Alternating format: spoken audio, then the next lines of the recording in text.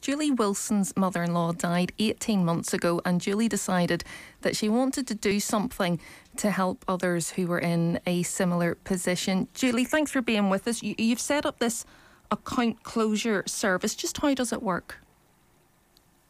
So thank you for having me, and it was my daughter and I who set it up together. And it's there for people to log on to, so they can upload their documents, they can take a picture of the death certificate, take a picture of whatever bills they want us to close down. They send it to our really secure, really safe website, and then we do the notification process. So instead of having to spend hours waiting on the phone, and most people, have like 20 accounts, and it can take 2 hours of time just to get those account closure processes closed down. But all of that goes away because Settle takes the pain out of that end-of-life admin, and we settle the accounts when someone's passed away, and then we'll tell you when it's all finished.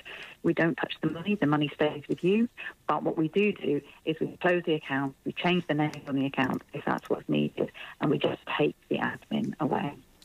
So this is a free service? It is. We will never charge for notifying suppliers when somebody has passed away. We do charge for services to probate solicitors and to local authorities because they make a small charge on an estate. We make a small admin charge for that, but we will never charge the general public for notifying when accounts need closing, ever.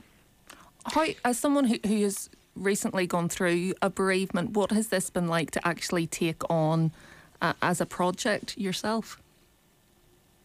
It's been enormous. We didn't realise when we started quite what we were doing, and there's two sides to it. So on one hand, there's the technology that allows us to do this and allows us to contact all the suppliers so that we can close down accounts.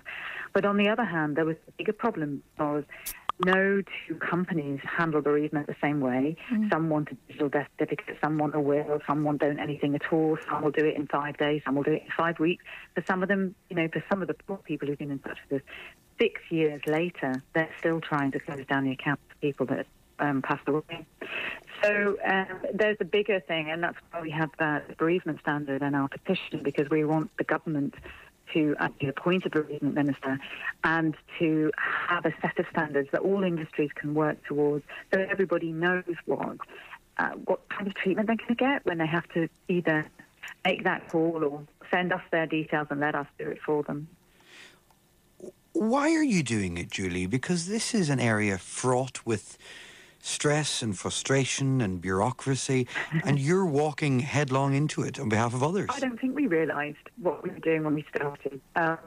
We came out of the process of closing down my mother-in-law's accounts, and we just thought, God, it's got to be easier than this.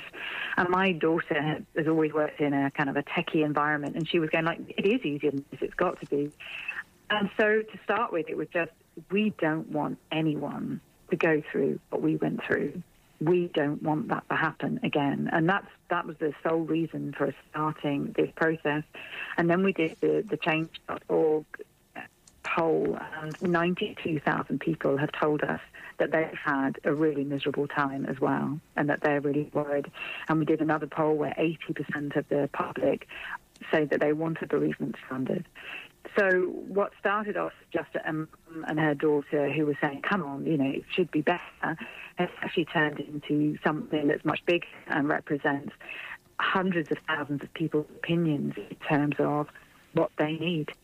Okay, well, for those who might have missed the name at the beginning, the service is called Settled, SETTLD.